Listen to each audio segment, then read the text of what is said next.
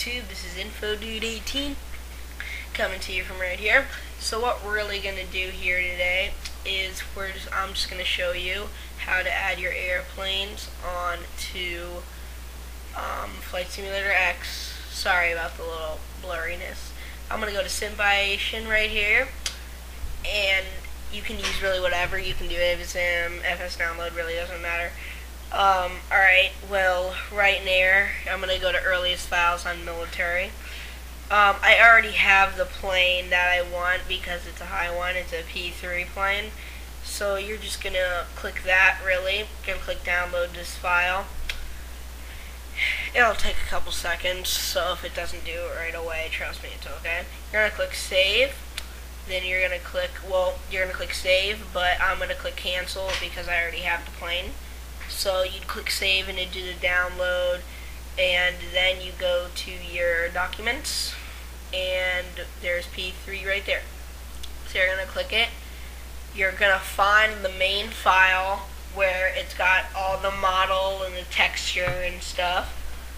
I'm going to have to extract. Wait a minute. No, I don't. Never mind. Like right here, that's the one. And it's got like the model, the texture, and the aircraft CFG file. You know you have it if it has the CFG file. So then you're going to cut it. Then you're going to go to computer. You can either click right there, or you can do the search bar. Then you're going to click program files, go all the way down to Microsoft Games, Microsoft Flight Simulator X, Sim Objects, Airplanes. Then you're going to go and you're going to click paste, really, at the bottom. You're going to right click and then you're going to do paste. I'll click paste. I'm not going to really add it to it though. Alright, and this thing should come up. So hold on just a second. Alright, it's messing up here, but okay, see the thing comes up. I'm going to click no.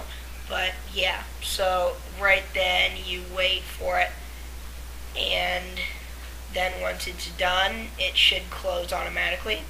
You're going to go to Flight Simulator X.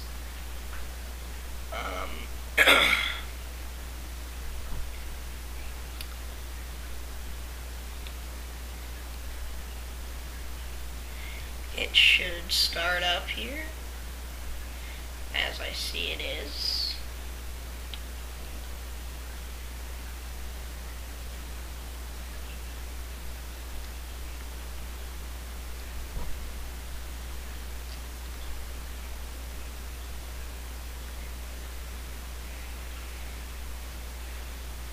So you just wait.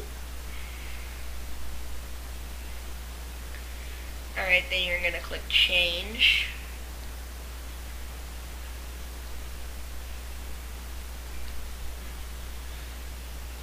It'll take a second.